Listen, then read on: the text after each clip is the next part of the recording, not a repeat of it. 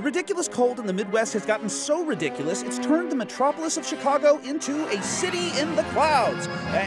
Wrong cloud city. There you go. According to NASA, Chicago's air is now colder than the waters of Lake Michigan. As the water's warm, moist air mixes with the cold, dry air above it, it creates a phenomenon called steam fog that's encased the city, leaving it looking breathtaking/miserable.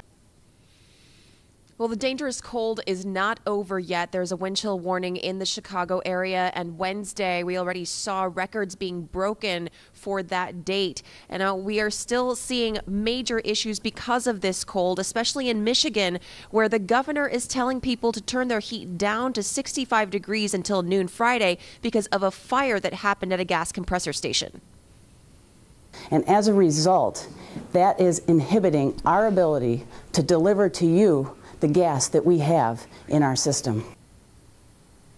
Making it very difficult for people suffering in these below freezing temperatures right now. Here in Chicago, we are seeing close to -20 overnight, and this morning we're learning of snow that's expected later on. The U.S. Postal Service is still not delivering to parts of 6 states. There's a state of emergency still in effect in at least 3 states, and we're learning of at least 10 deaths related to this weather, including a University of Iowa student who was found dead on Wednesday. Schools here are also closed for another day, and many businesses remain closed.